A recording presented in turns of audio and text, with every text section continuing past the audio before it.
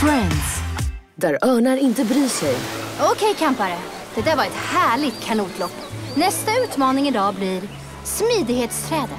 Ni kommer alla få turas om och försöka ta er förbi hindren på trädet. Den som klarar det på kortast tid vinner den maltesiska regnfågeln som grundaren till lägret har tävlat. Bent Whistle J Skillcorn.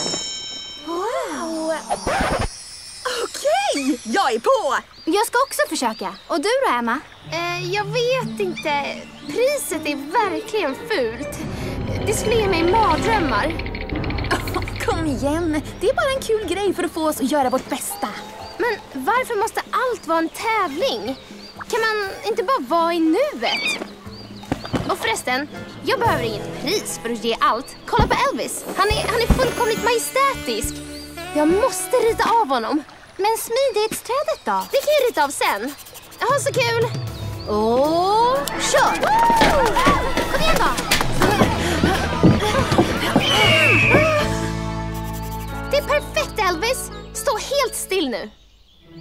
Okej, nästan klar. Bara några stjärtfjädrar och... Vänta! Jag har inte klart med fjädrarna!